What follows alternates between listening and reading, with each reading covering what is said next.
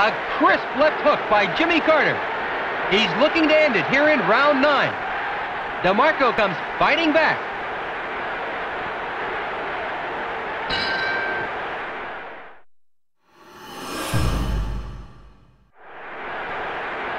Carter won rounds 10 through 13 by a close margin. De Marco is still hanging in there, but here in round 14, Carter is definitely ahead.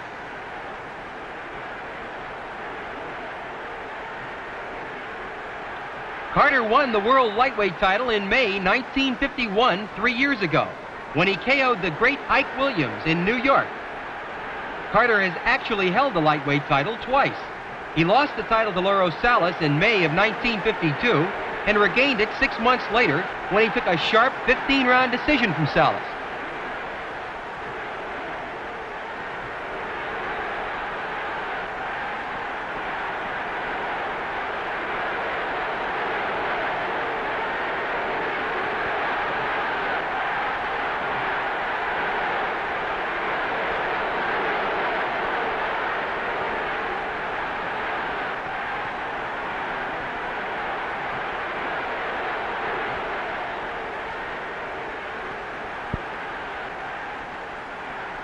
Carter still pressing champion De Marco here in round 14.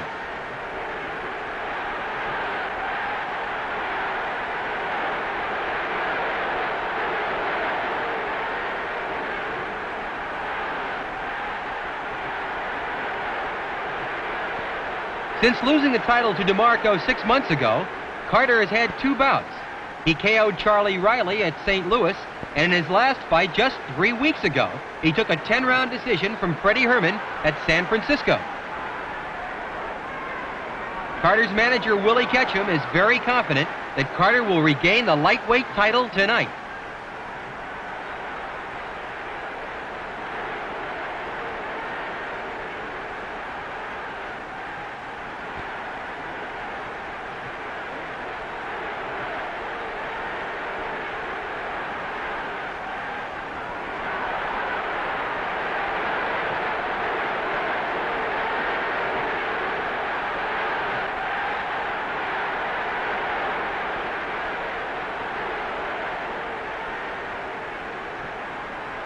A tremendous right uppercut by Jimmy Carter. Jimmy seems to have everything his own way here in round 14. A crushing uppercut by Carter. De Marco seems to be weary. Champion De Marco fighting back.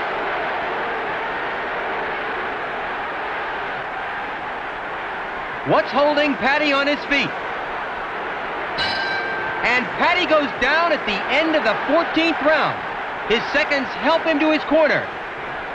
The question is, can De Marco answer the bell for the 15th round?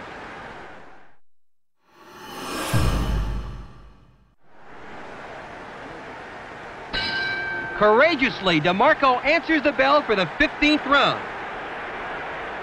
It's just a matter of time as Carter has taken over. Swarming dynamite punches by Jimmy Carter as the referee pulls Jimmy off the champion. It's scored as a knockdown. De Marco continues as Carter swarms in there. The referee stops the fight, awarding the World Lightweight Championship once again to Jimmy Carter. In sensational fashion, Jimmy Carter has bombed his way back to the title against one of the most courageous lightweight champions in the history of the division, Paddy De Marco.